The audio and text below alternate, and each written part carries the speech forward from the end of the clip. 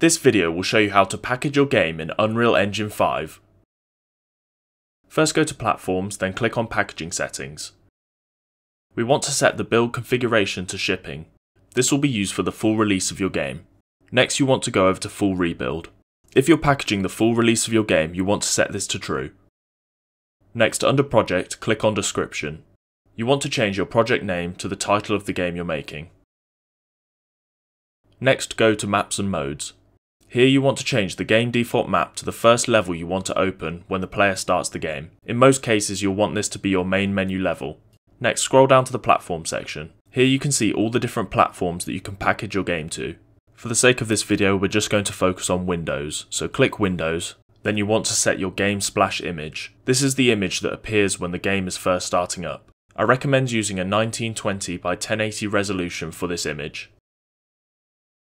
Wait a second, then you'll get a pop-up which will allow you to import this image into the project.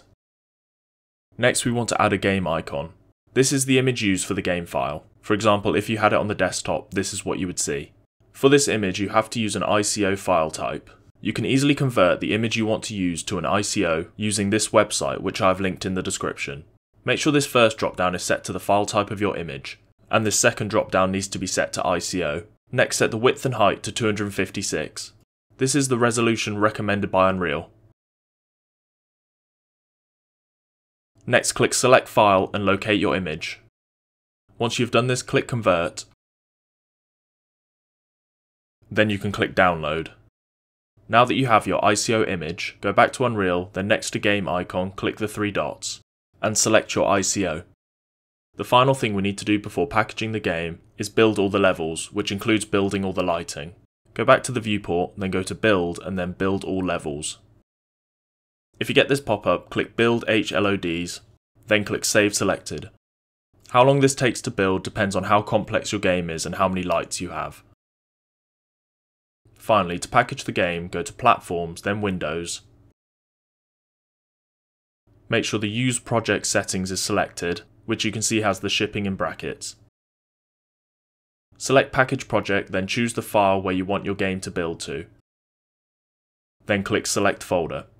Now your project will start to package. If you click Show Output Log, here you'll be able to see if you have any issues or errors with the building process.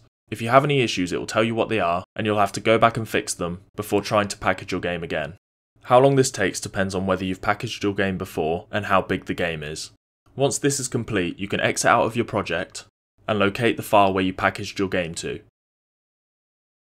To open your game, double click on the exe file. Usually this is where you'd see the splash screen, but my game file is so small that it loaded instantly. You should now have a fully packaged game which is ready for release. If this video helped you, please feel free to like and subscribe or support me on Patreon so that I can keep making these Unreal Engine tutorials. Thank you so much for watching.